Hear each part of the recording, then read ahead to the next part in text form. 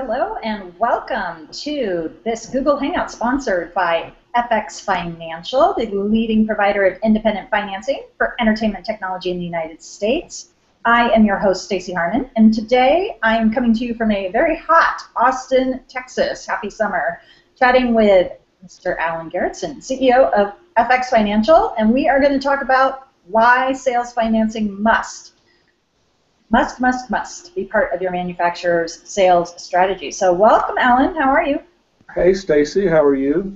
It's also very hot in downtown Austin as well. Yes. That's why we're inside and doing a Google Hangout. That's right. So let's go ahead and jump right in. So that people can better understand like your expertise and why you're qualified to kind of talk about this. What kind of equipment does FX Financial typically see financed? What's the average price point? What type of people and consumers and customers do you typically deal with?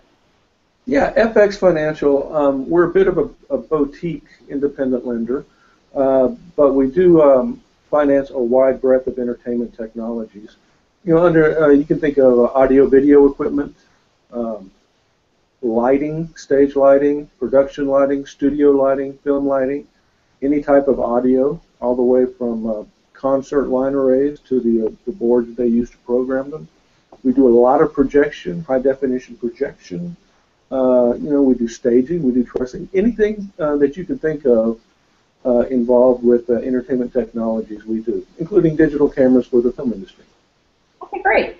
And then do you work with the manufacturers? Do you work with the customers? What's your client base? I mainly work with what are called vendor relationships. So we work with manufacturers and their resellers. That means when a manufacturer is selling direct to a rental staging company or production company, and that company needs financing, the manufacturer will get FX Financial involved in the transaction and will arrange financing. So the customer can have their gear and the manufacturer gets paid. Perfect. Okay, so you've explained to me that financing is often part of the purchase in a entertainment technology transaction. What's the price range that really kind of kicks it into the need for financing? Is there an average price point that you tend to see this really kick in, or what's the range of that? Well, we see transactions anywhere from $20,000 up into the millions of dollars. But on average, our statistical average is around $100,000, $120,000. So yeah, we see a wide breadth, but on average, it's about $100,000, $120,000. Okay, and what is, are lots of manufacturers offering financing? How's financing entering into the transaction, into the purchase? What's your experience there? Well, strangely enough, when I started FX Financial in 2001, I saw an opportunity because a lot of the manufacturers in the entertainment industry, they weren't using financing. It wasn't as sophisticated of a tool as you see it in other industries, like the auto industry or even appliance industries. Those manufacturers really have financing ingrained into their sales model. In the entertainment industry, which I've been in since the 90s, it wasn't being used to that extent. And 13 years later, since I started FX Financial, it's still very much underutilized in our industry. So the way it's coming into the sales process usually is the customer goes to a manufacturer and says, I need $200,000 worth of equipment. The sales rep says, great, that makes my month. The credit manager comes in and says, oops, they don't have the credit line. How are they going to pay for it? Customer goes back to their bank or somewhere else, gets a loan, comes back to the sales rep and says, okay, I got a loan, ship me my stuff. And so that's kind of the old school way of doing it, and it happens a lot in our industry. Okay, so if that's the old school way, what's the opportunity? What's the new school way?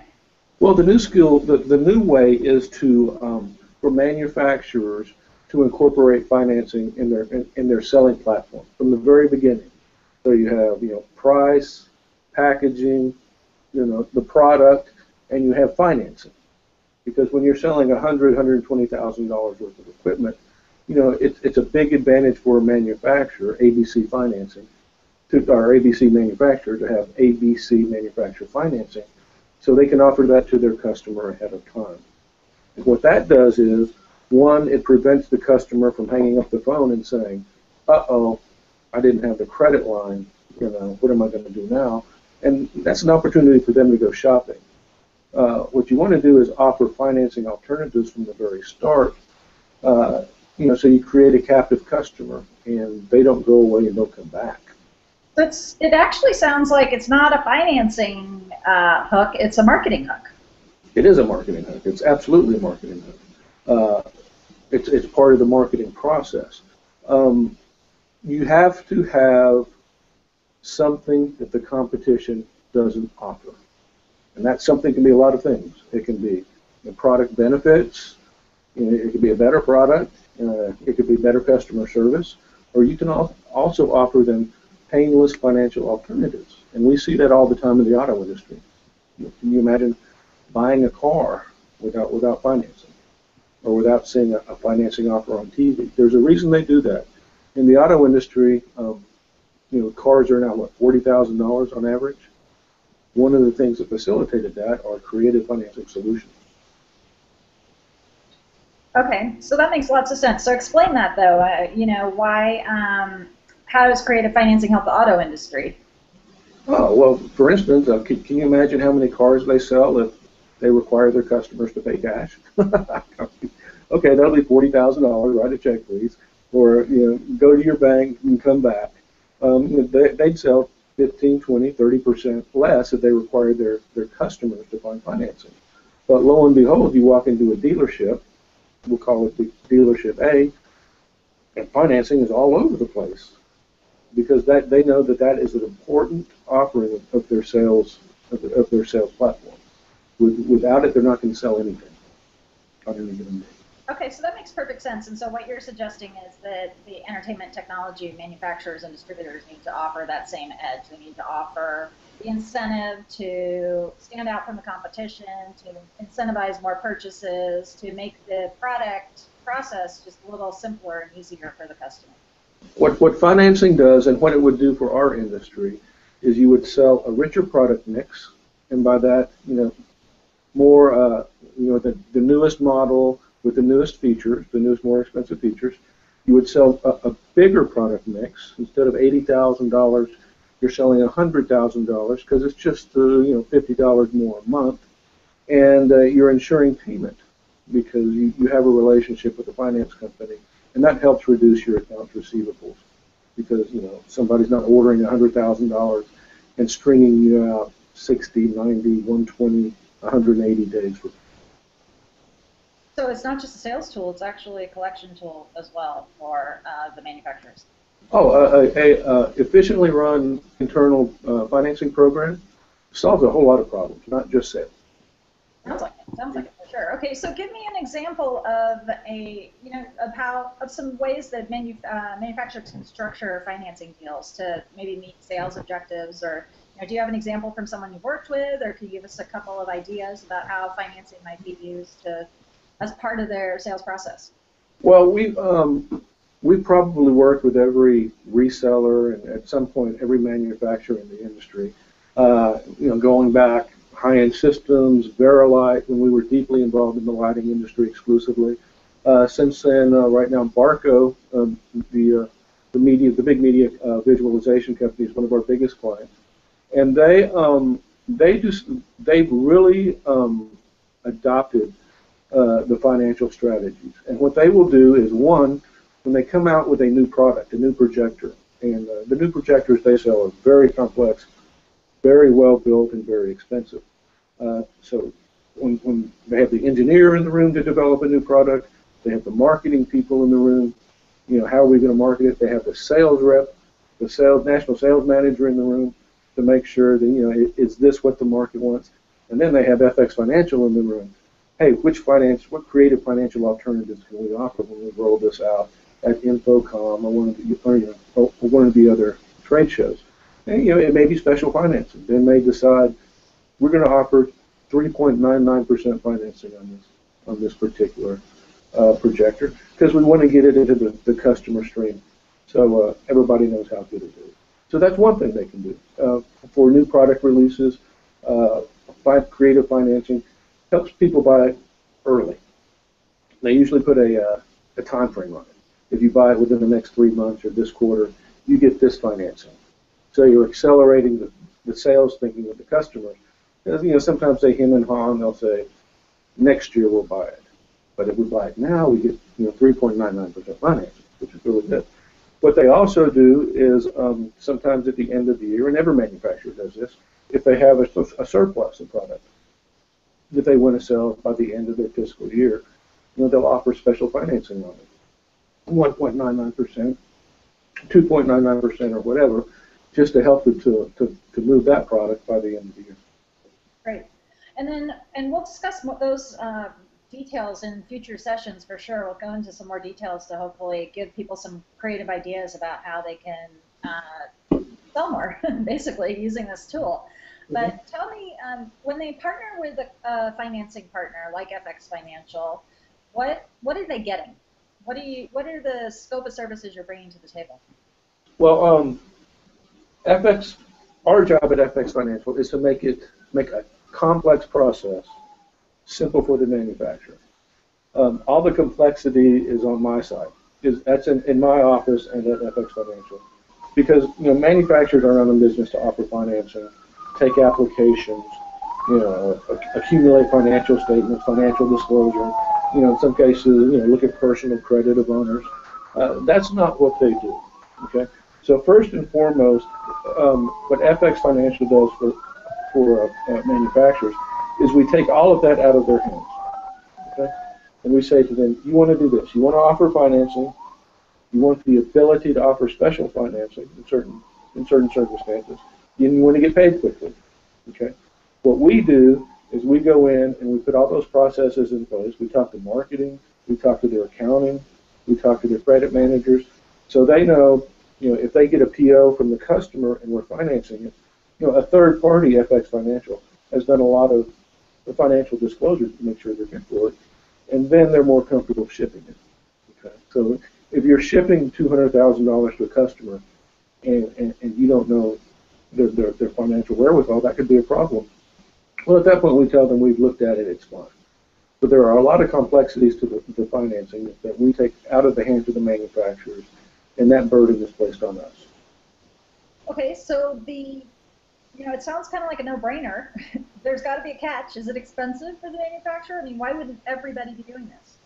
No, and the cost for offering financing can be zero, or they can be, relatively moderate. And the reason I say they can be zero, if you don't want to offer special financing, if you just want to offer your customers, standard rates, and the rates are pretty good right now, they have been for 8 years, then we'll just do that for you, and we pay your full invoice.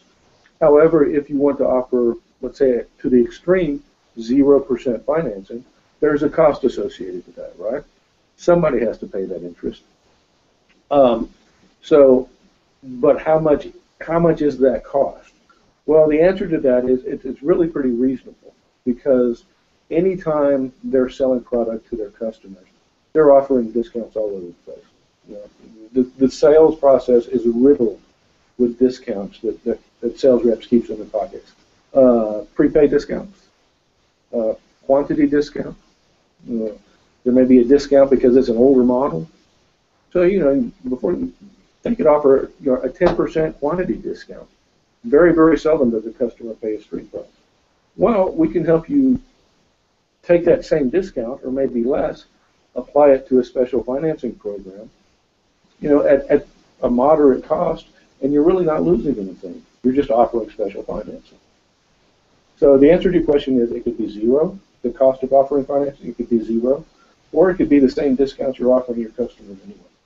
And that's a good discussion to have when you talk to a finance company. It sounds like, though, that the manufacturer is much more in control of the discount and really turning that discount into a perceived offering, as opposed and incentivizing people through using that discount to their advantage and part of their pitch.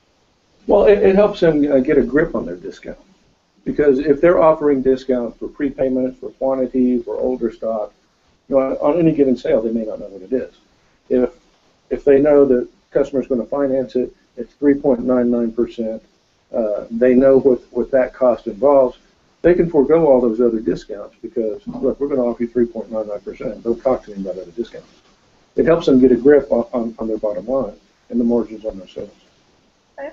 Well, that's great. And I think that's given us a really good overview. It's clear. I mean, it sounds like a tactic that, actually more than a tactic, a strategy that really can benefit manufacturers, especially if they get started early in the process. What is the process to get started? What's a manufacturer need in order to begin? Is it a phone call to you? Do they need to get something organized? At what point should they call you? Can you give us a little overview of that? Yeah, everything at FX Financial, if we're dealing with a rental staging house that needs financing for $20,000, or a big multinational manufacturer that sells billions of dollars, everything starts with a personal phone call. So I would encourage them to call FX Financial and call me, and that's 512-481-0227, or visit the website that's on the screen, and all the contact information is there. And I will have a very frank initial conversation with them just to set their expectations and how to move forward. Okay, great.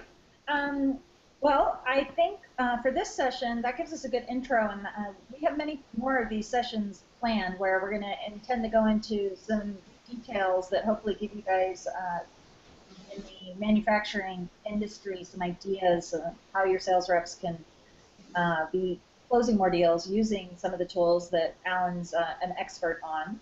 And Alan has certainly told me he's open to a conversation, no strings attached. Just if you have any questions about this or want to get a feel for how financing can help one of your product lines, certainly he's able to give you, as he mentioned, a very frank discussion about that. Whether it's him or maybe a bank that is the right solution for you, certainly he knows how to direct you. So that actually leads to one final question I wanted to ask, Alan. What is the difference between financing with an independent financing party like FX Financial and going directly to a bank? What do people need to know about that? You sell FX Financial very well, thank you. Oh, hey, my pleasure. I'm a fan. FX Financial exists because there's room in the market. If banks, as good of a job as they do, if they were filling every need in the market, FX Financial wouldn't exist. And that's where we pick up the slack.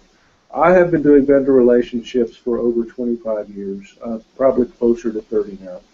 And I give manufacturers a single source of contact, this crazy expedited service, and I build the relationship, the financing program around their needs.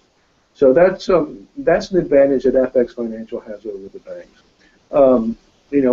Everybody gets money from the same place. Unfortunately, I can't print money over here. So I go to the same banks that they do. I probably get a little bit better rates. But the services we offer, and specific to the entertainment industry, is what makes FX Financial different than if you go to U.S. Bank, Bank of America, Wells Fargo. Not that they don't do a good job, but we're more focused on the entertainment industry, and we're very focused on vendor relationships. Got it. Okay, well, with that, I'm going to close this session out, and we'll come back next week and talk a little bit more about overcoming some objections at the most common sales objections and how you can use that, what you can say, how you can use financing, again, in more detail as a tool to kind of build your business. And with that, Alan, thank you for joining us today and sharing your expertise. And obviously his website's on right here. You can see it at the bottom, fx-financial.com. And we'll post the phone number below in the comment area, and please feel free to reach out to Alan if you have any further questions or any topics you'd like us to address that are well within Alan's expertise. So thank you for watching, and until next time, we'll see you then. Thank you. Thanks, Stacey. See you next week. See you next week. Bye.